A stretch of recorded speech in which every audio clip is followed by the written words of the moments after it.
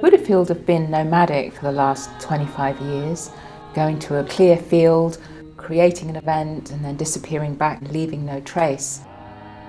For the next 25 years, we're thinking we'd like to put down some roots.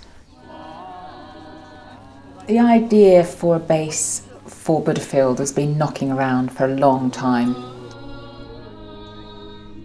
It was kind of March 2019 where a group of us got together and really created the vision of a place that could not just house a community but also house the festival, be a place where we could put on events and teach and really allow Buddhafield to sink some roots into a piece of land. There's a collective purpose and then there's roles that make that happen. It draws a bit more of a kind of collective effort together. There's something really beautiful when power is distributed in that way, because creative and incredible things emerge because people are handed responsibility that maybe they might not have been in other situations. It's about land management, land care, having our own land, not renting. Somewhere to look after our stuff. Somewhere to live and work together, somewhere to offer things out to the world, a real hub. He knew there were elements in the movement that were thinking it was a bit too radical, but it's very definitely an expression of Sangharakshita's vision of the Dharma. He very explicitly said that. He was very keen, very supportive of Buddhafield. We have to have myth and narrative, not just grounded in environmental issues. We step out of narrow ideas of ourselves trying to fix something. As that separation breaks down, it's not like I'm an environmentalist. There's just beings responding. That's what the eco-sattva thing feels like. We hold to the idea that there's lots to celebrate about humanity and our deepest innate abilities when we consistently remember to tap into them.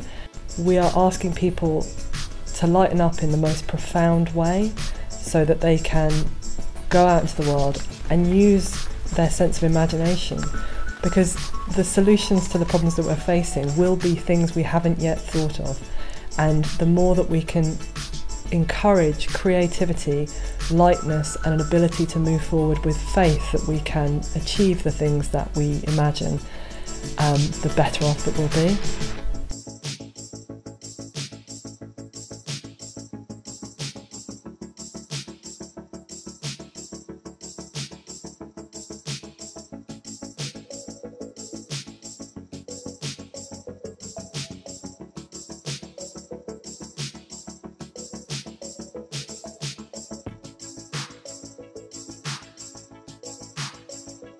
The need for more young people.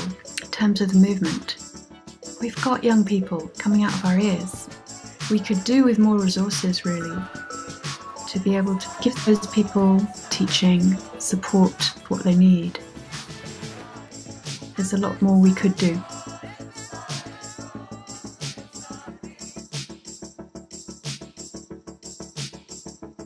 I think if you want a young person to have a really full experience of the Dharma life, send them to Buddhafield to be a volunteer. They'll have an experience of practicing the Dharma intensively every day with a very strong emphasis on the altruistic dimension. There's excellent Dharma teachers working there now. It's such a good Dharma training opportunity for young people. At the time we're just thinking, I don't want things to be like this. Something happened in that moment of turning towards. If you're engaged, if you're committed, if you say yes to life, then things can change, yeah? While we offer specific courses for people, a lot of teaching happens in between the formal side. So learning in the sense of learning connectedness, developing friendship, learning trust, all those are just as important. Got you a bit there.